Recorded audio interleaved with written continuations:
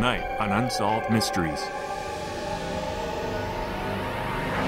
Two seemingly unrelated murder investigations lay dormant in the files of neighboring Virginia police departments until a routine review of DNA evidence proves the two cases have a common suspect, and the hunt is now on for a serial killer.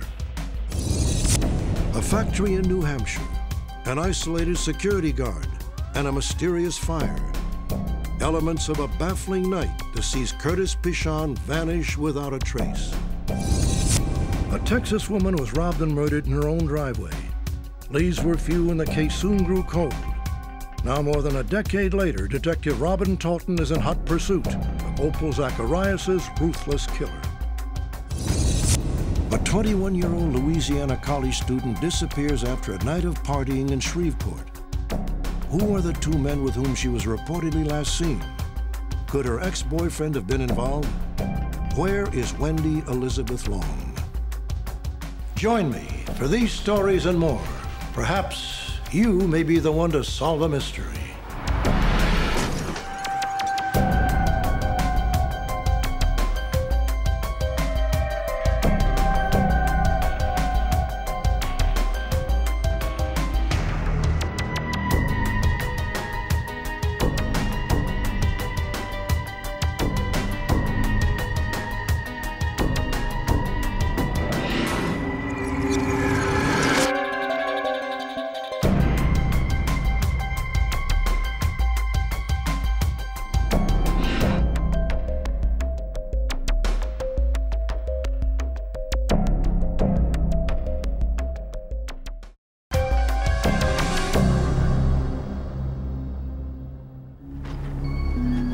December 6th, a worker surveying an out-of-the-way wooded property in Fairfax County, Virginia, makes a gruesome discovery.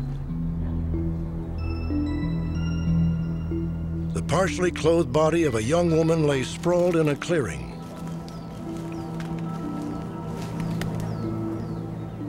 She has been shot, and it appears she has been sexually assaulted. Her jeans, purse, and red shoes are piled neatly nearby. Once the police arrived on the scene, they began cordoning off the area. This area is just too far off the beaten path for most people to come to. As they were stretching the crime scene tape and walking the area, they discovered a second body nearby. The young man has been shot once in the head, execution style. Like the woman, he carries no identification. The victims will soon be identified as 22-year-old college sweethearts Rachel Raver and Warren Fulton. The baffling murders have remained unsolved for more than a decade. But recently, dramatic advances in forensic science and an incredible connection to a previous unsolved mystery story produced a major break in the case. Warren Fulton was a captain of the George Washington University baseball team and hoped to one day play in the major leagues. Rachel Raver was a vivacious, well-liked recent graduate of George Washington who was planning to go to law school. She and Warren had met at a local hangout and had been dating for several months. Bye, guys. On December 3rd, Rachel and Warren met friends for drinks at a Washington, D.C. bar. I like that. I love it. And he was nice. At 12:30 a.m., they called it a night and were last seen walking to their car. It's my belief that they probably encountered someone near their car or on their way to the car. Investigators theorize that Rachel and Warren were probably abducted at gunpoint and forced to drive from Washington into the Virginia suburbs west of the city. Just tell us where you want us to go. Can we just give him the car? I want to get out of the car. I just want to get out. I do too, sweetie. The terrifying ride would have covered a distance of about 20 miles.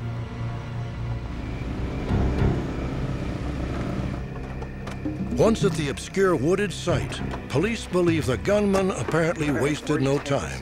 Come on. Okay, just can you leave us here and take the car? Don't hurt us, please. Come on, man. Warren was probably killed as soon as they got into the woods. Rachel would have seen that. We think probably at that point she ran.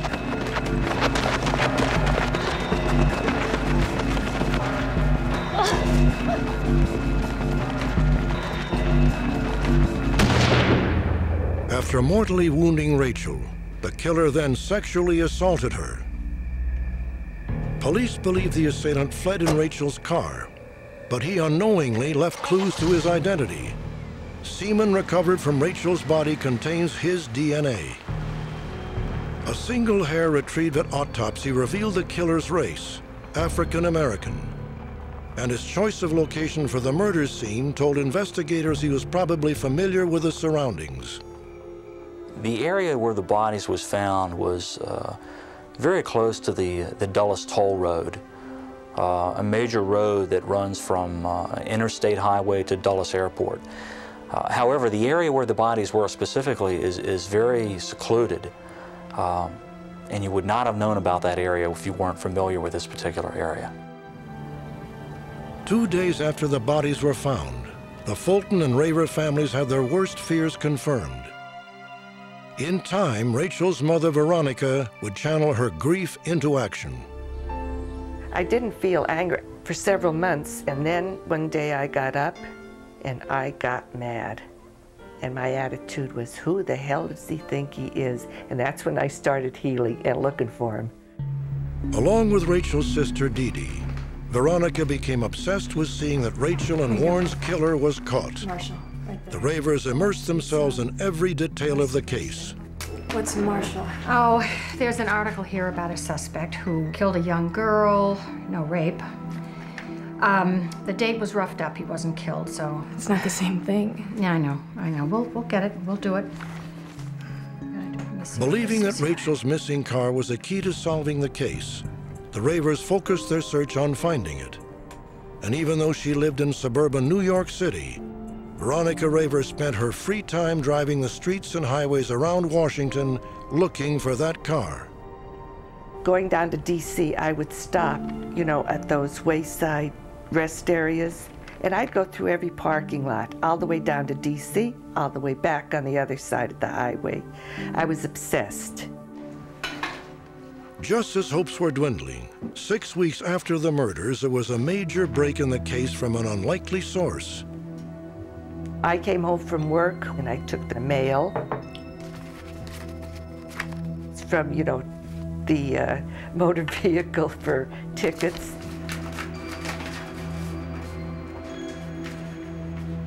And when I opened it up, I thought, whoa. Oh, God. Norm. It's the car. Rachel Raver's missing Toyota sedan had been ticketed for illegal parking on a street in Queens, New York. The date on the ticket was the day after the murders and 2 days before the bodies were discovered. The car was sitting unattended on a New York City street, so you can imagine what happened to it. By the time it was recovered, there wasn't much left of it. The car was taken to a garage in New York City where it was processed extensively. And a number of latent fingerprints were developed, and we weren't able to identify anyone. So basically, we came away with no clues from the car.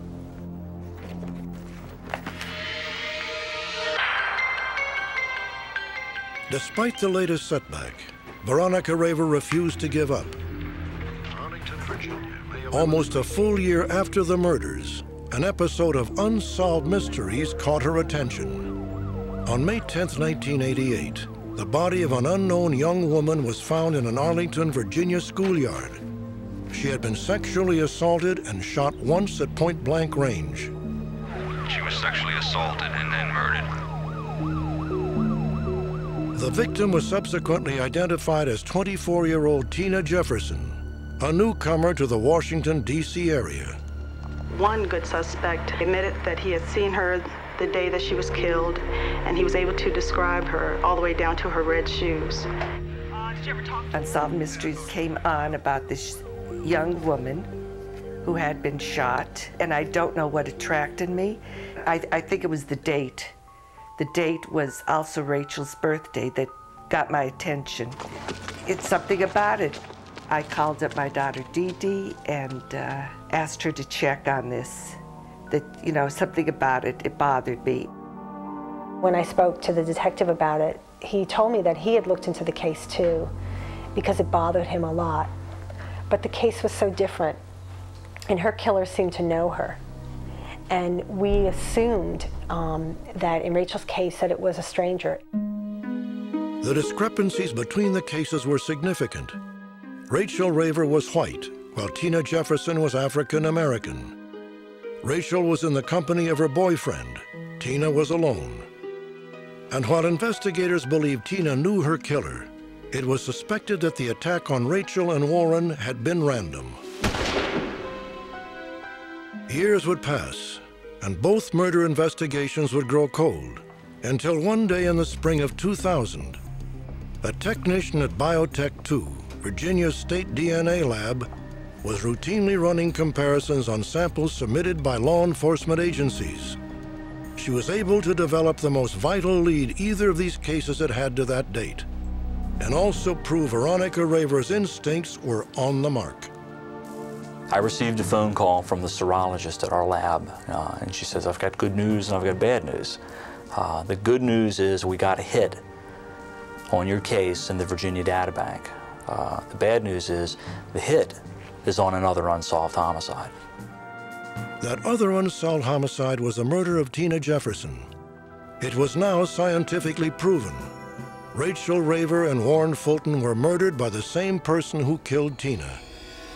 Investigators also now had confirmation that a serial killer was on the loose. My husband got a phone call from the detectives, and they told him that they had a cold DNA hit. And it matched another case that was 7 months after our daughter, Tina, and it was the Fulton and the Ravers case. And shortly afterwards, Deidre Raver got in touch with us. When I met the Jeffersons, it was as if I had known them for years. And we feel as though we've been grieving together for the last 12 years. On Rachel's birthday, their daughter was murdered, and for the last 12 years, we've been grieving on the very same day. The Ravers and Jeffersons now had hopes that this new development would lead to a successful resolution of their cases. Once we make the DNA link between these murders, and then we can go back and we can closer examine these murders, we start to see some small similarities. The red shoes, I think, are fascinating. I think it's probably more than coincidental, though, that they were both wearing red shoes. In the Arlington County case, they have a composite drawing of a suspect. They have a face to go with the DNA, and we never had that before. Witnesses described him as a clean-cut bodybuilder type, an African-American approximately 6 foot 3 inches tall and weighing 170 pounds. Tina Jefferson was last seen alive in his presence. The Ravers and the Jeffersons have been revitalized by the DNA link and are now more hopeful than ever that the killer of their loved ones will be caught. I won't rest until he's found. I really won't have any peace until he's found. He's an evil predator, an evil, perverted predator.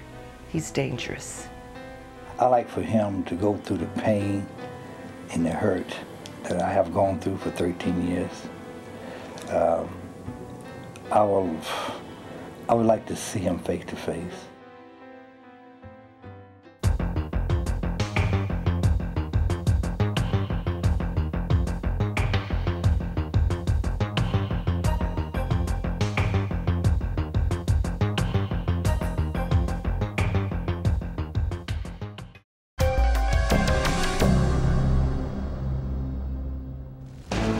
Seabrook, New Hampshire, 1:42 a.m. The unexpected disrupts a normally tedious graveyard shift of security guard Curtis Pichon. 911, report a car fire. His car has inexplicably burst into flames.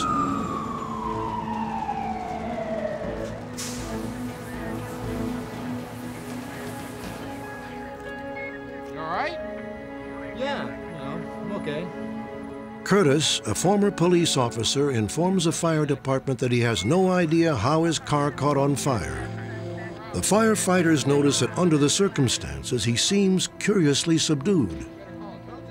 2 hours after the firefighters leave the scene, the mystery deepens. Curtis abruptly disappears without a trace. The whole disappearance is confusing. The car fire is confusing because even without the car fire, there's no clues here. This is a worst nightmare for any investigator because there's not that tangible lead to go on, and an entire family that wants answers and deserves answers and hasn't been able to get them. What happened to Curtis Pichon? Every possibility considered by investigators led to a dead end. They thought Curtis might have purposely destroyed his car before engineering his own disappearance, but they found no other way for him to leave the remote factory where he worked. They considered suicide, but where was his body? They also believed Curtis could have been abducted, but there was no evidence supporting that conclusion. For 10 years, Curtis Pichon cherished his career as a police officer. Then he was stricken with multiple sclerosis, a painful muscular disorder that severely limited his mobility. The disease progressed to the point where he could no longer accurately fire his gun. He had no choice but to turn in his badge. I've never seen Curtis so devastated in my life. His personality changed. He became sort of a quieter, and I don't think even up to the time of his disappearance, he really knew what he was going to do the rest of his life. Hey, Curtis. How you doing? Hey, how are you? According to his family, Curtis became depressed and withdrawn. After taking on a frustrating series of odd jobs, he found a new sense of satisfaction as a factory security guard. The job's physical requirements were less stringent than those of a police officer, and he was not required to carry a gun. The night he vanished began like every other. At midnight, 2.5 hours into his shift, all was normal. How's it going, Curtis? It's going good. How about you? Busy? No, sir. Quiet as a mouse.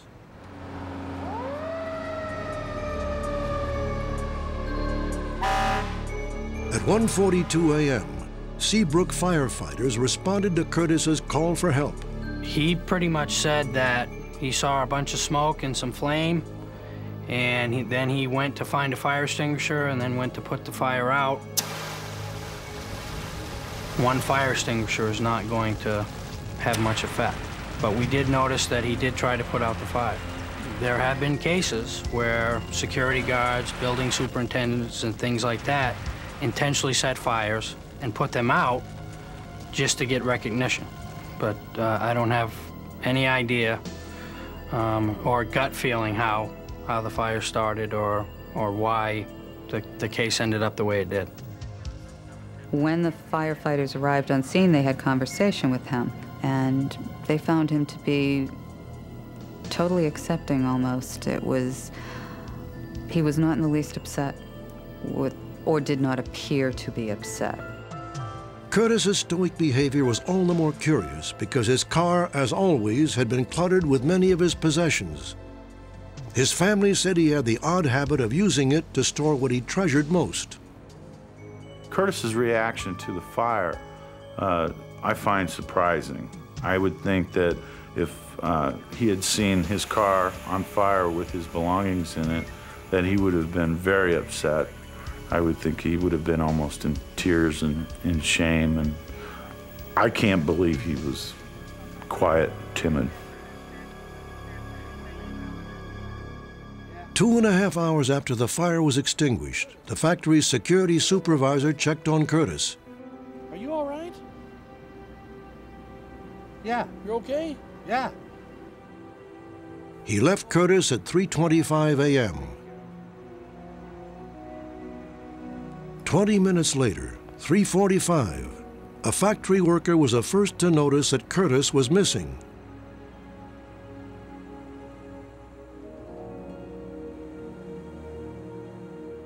An exhaustive search of the factory and the surrounding area turned up nothing.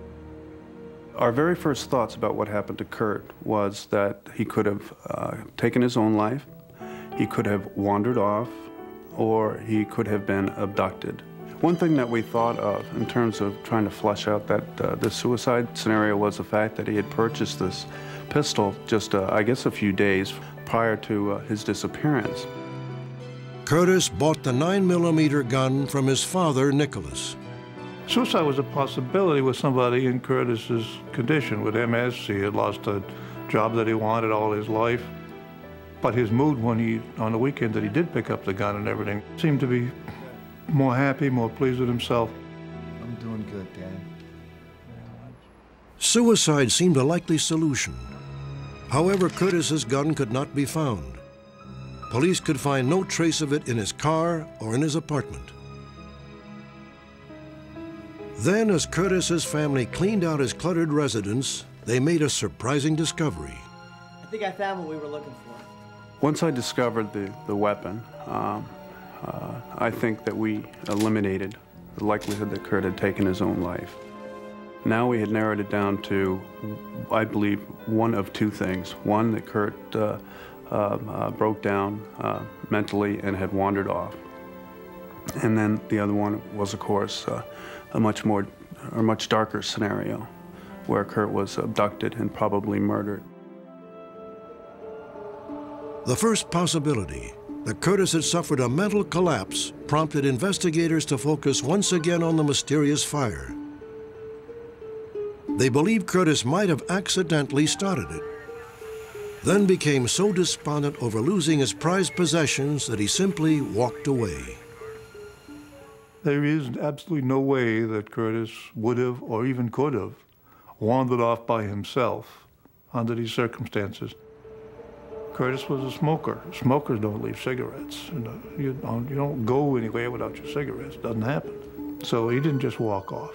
And he had deteriorated enough that he probably physically couldn't walk 2 miles, let alone want to do it.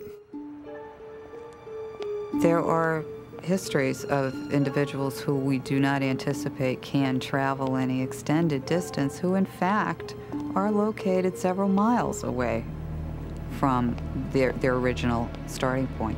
I would tend to doubt it, but it is possible. The possibility remained that Curtis called for a taxi or hitched a ride on a truck leaving the factory. But investigators discovered that no cabs or company trucks left the plant during Curtis's shift. One disturbing possibility remained, that Curtis was abducted and murdered. I think Curtis went to work like he always did that night, and I think that he probably, in carrying out his duties, saw something that he shouldn't have, and he probably carried out his true duty of either getting ready to report it or call it in, and he was attacked. And he couldn't defend himself. Investigators exploring the possibility of foul play found that a door and 2 vending machines had been damaged during Curtis's shift. But who caused the damage remains unknown. With regard to criminal activity that Curtis may have encountered, anything is possible. One individual that we spoke with took note about 3:30 of 2 vehicles departing the premises. My best guess is that somebody abducted him and did him in and disposed of the body in such a way that it hasn't shown up yet. I don't have much hope that Curtis is alive. I think if he was alive, he would have reached out already, and he never would have put us through this. It'd be very difficult if he had been killed in a plane crash, but having no idea what happened to him is even more difficult. I miss my brother. I miss Curtis. I was his best friend, and I miss him. I miss him very much. Curtis Pichon is 5'9" and weighs 165 pounds. He has brown eyes and graying brown hair.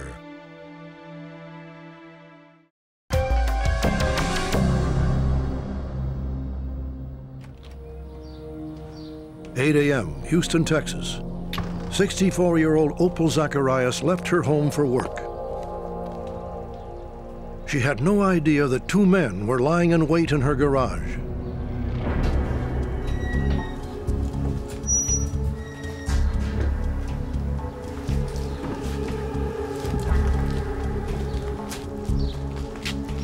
you? Take it easy, lady. What do you want? We just want your purse. Be cool. No. Yes. Let's give us a purse! Give us a purse! The plan may have been to simply rob her, but there was a struggle.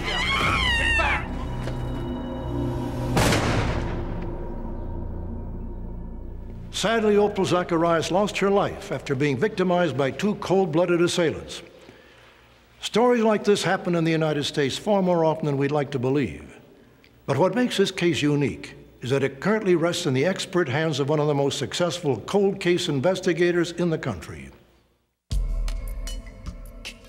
Her name is Robin Talton, and she's one of this nation's toughest female cops. Over the years, the veteran detective has proven herself time and again in an arena dominated by men. June 2000, a machine shop in Houston, Texas. Plainclothes Harris County Sheriff Detective Talton and her partner responded to a tip that a wanted felon was on the premises. We were told he had escaped 3 different times, so he was a known rabbit, and we figured that he would run from us. The manager there was very cooperative. He actually agreed to point the guy out. Detective Talton, Harris County, you're under arrest. Let him go. I got him.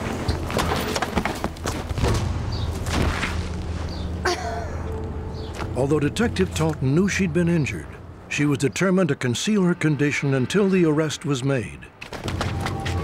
The detective that was with me kept after the defendant, and he did get him. And I did not want this crook to know that I was hurt.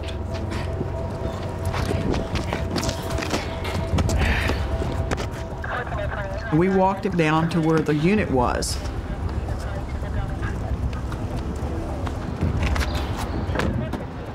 Are you okay? Yeah, man, I'm hurt. I'm hurt bad. Can you make it back to the car? Yeah.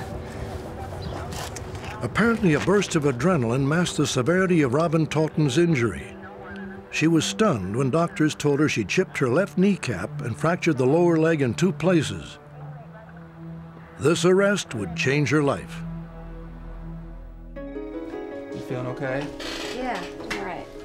While Detective Talton recovered from her broken leg, she was assigned to the newly created Cold Warrant Unit.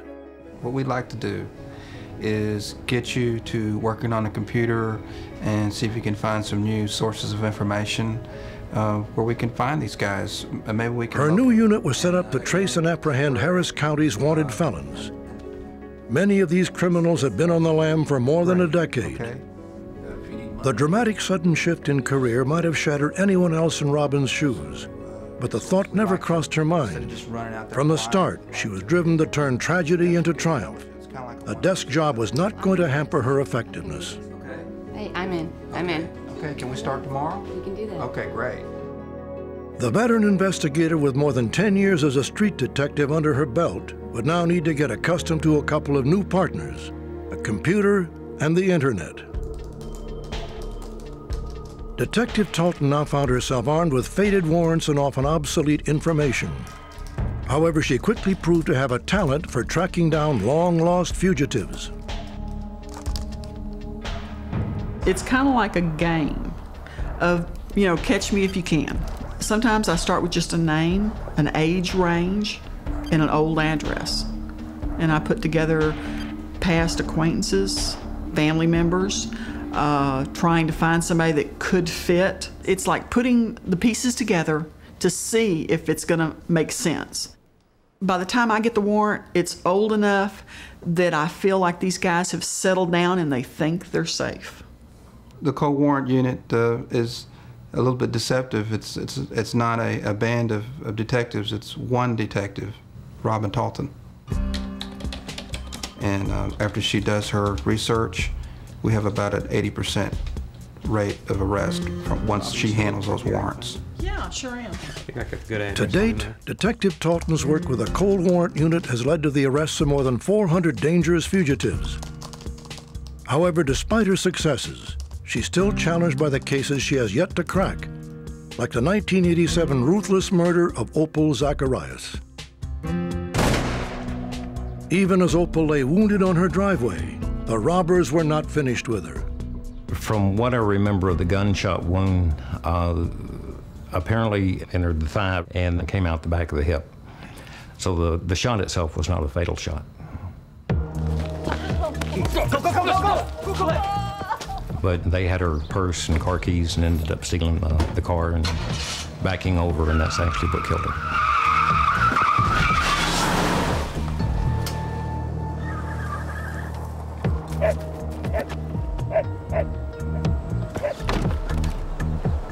A witness reported seeing one of the men flee the scene by scaling a fence. Later that day, Opal Zacharias' abandoned car would be found. However, at the time, it yielded no clues that would lead to Opal's killers. A year later, tips from an informant identified the murder suspects. One of the men was apprehended living outside Houston. Despite the fact that the man's fingerprints were on Opal Zacharias' car, authorities could not physically connect him to the murder, and he was released without charges. The alleged trigger man was identified as Lance Bedgood, who was still at large. Robin Talton tackled the case in 2001. While trying to locate Lance Bedgood, I came across some post office boxes, 3 in fact, that are still being looked at today. What we're assuming is that he's using 3 different post offices, basically as a mail drop, so he can keep in contact. Detective Talton discovered the mailboxes are registered to 3 of Lance Bedgood's relatives, but paid for by a 4th. Well, I'm glad that the investigation hasn't been forgotten. The sad part is that my aunt's life was taken, and she didn't get to see the family grow up and mature, and that's sad. Lance Bedgood stands 5 foot 9 inches tall. He has tattoos on his arms and legs, as well as a scar over his left eye. He is wanted for the murder of Opal Zacharias. Bedgood should be considered armed and dangerous.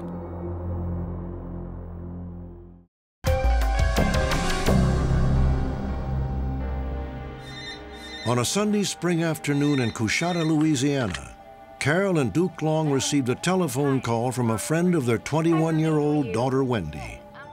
Good. Listen, I have Wendy's car. I just wanted to know how to get it back to you guys. Where's Wendy? 2 days earlier, on Friday the 13th of April, Wendy had driven to Shreveport to shop and party with friends. Her parents expected her home by Sunday afternoon. Instead, they received news that is every parent's worst nightmare. Wendy had disappeared. I thought she was with you. No, I haven't seen her since Friday night. We called the police and told them that we thought something had happened to Wendy. And that's where it all started. Somebody knows where Wendy's at, and we just want to find her so bad. Wendy Long's disappearance is a classic missing person case. Because she is 21, Wendy is considered an adult. Until any proof of foul play is found, police cannot officially consider the case an abduction or a homicide. What happened to Wendy Elizabeth Long? Police and Wendy's parents seek your help to solve this agonizing mystery. In the spring of 2001, Wendy Long decided to take a semester off from college and was planning to continue her studies in the fall. During this time, Wendy lived with her parents. The Longs considered her strong-willed, yet very open and friendly. One of her flaws may have been that she's too trusting.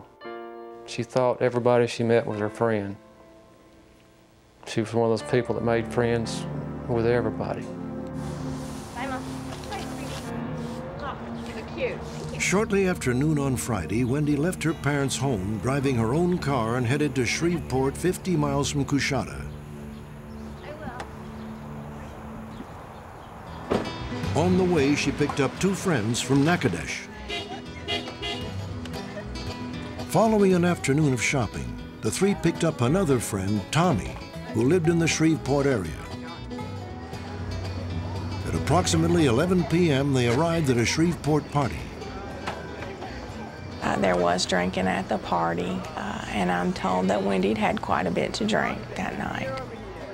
So that when it came time for them to take Tommy back home, she didn't want to drive. In fact, she didn't want to go with them at all. She decided to stay where she was. Are you okay to drive? Her two friends that she came to Shreveport with drove Tommy back to where he was staying at the time. After leaving Tommy, Wendy's friends had a run-in with the law. Their statement is that they went to get some food, and they were stopped by a state trooper. And one of the friends was arrested for DWI and taken to the Benton jail. When questioned by police, Tommy explained that he was concerned that Wendy might be stranded at the party. He chose to drive his own vehicle to find Wendy and offer her a ride back home to Coshada. Tommy says Wendy accepted the offer. On the way, he stopped for gas and a quart of oil. When he came back out of the gas station, Wendy was talking to two young men in a black Chevy truck. Hey, Tommy, come here. This is Mike and Zant. Tommy said that it appeared that she knew them, and Wendy told Tommy at that point not to worry about it, that she was going to go with them and they were going to get her home. Are you sure you know these guys? I mean... Yes, I'm sure I know these guys. I will get home okay. Just go home. All right. According to Tommy, the last time he saw Wendy was when she left with the two men. This alleged sighting made Tommy the last person to see Wendy before she disappeared.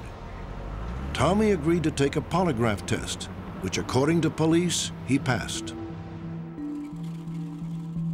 Tommy did extremely well on the polygraph. The polygraph examiner himself was very impressed with him and the details that he could remember. At that point, they decided that it would be beneficial to hypnotize Tommy to see what else he could remember.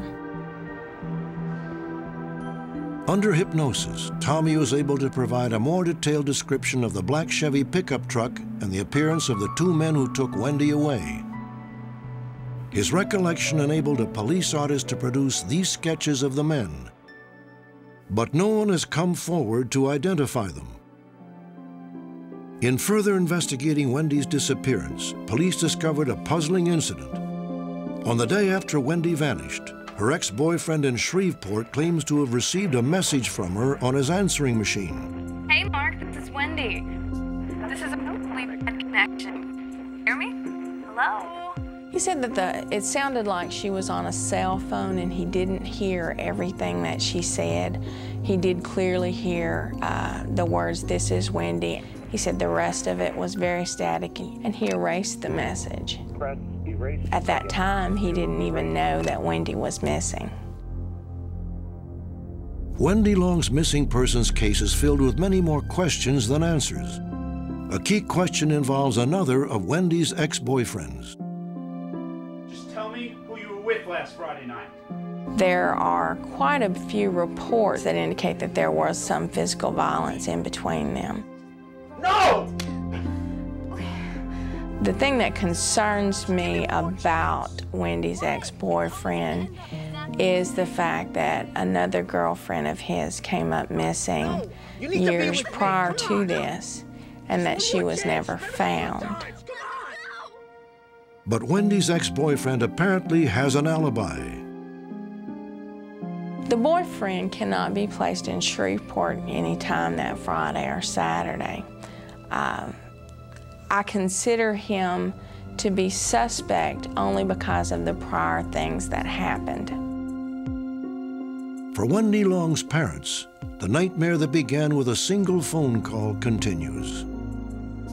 We've had people call and said that they've been praying for us and praying for Wendy. I'm just trusting God to answer our prayers and to lead us to wherever Wendy might be.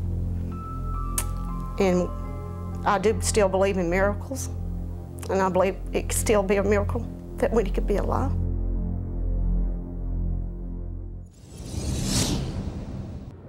Update.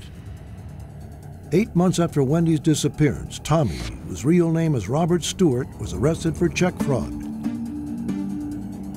police began to re-question him about inconsistencies in the story he told about the last time he saw Wendy Long. According to investigators, Stewart eventually broke down, confessed to the murder, and pinpointed the location of Wendy's body.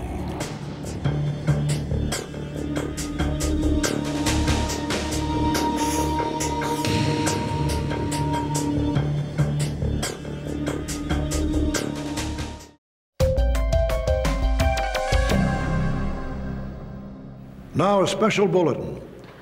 We ask you to pay close attention to this story about a young woman who is missing. Perhaps you may be able to help authorities determine what happened the day Rachel Cooke disappeared. On the morning of January 10th, 2002, 19-year-old Rachel Cooke went jogging in her Georgetown, Texas neighborhood.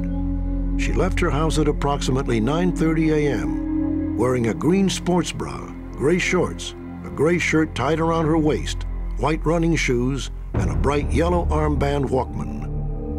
Witnesses spotted her at various points along her route that morning. At 11 a.m. near the end of her run, she was approximately 200 yards from her home in the North Lake subdivision of Georgetown, and that was the last known sighting of Rachel. She is 5 feet 2 inches tall and weighs about 120 pounds. Her hair is blonde with dark auburn streaks in it. She has hazel eyes. Rachel also has multiple piercings in both ears, 2 heart-shaped cherry tattoos on her left shoulder, and a black star tattoo on her left foot.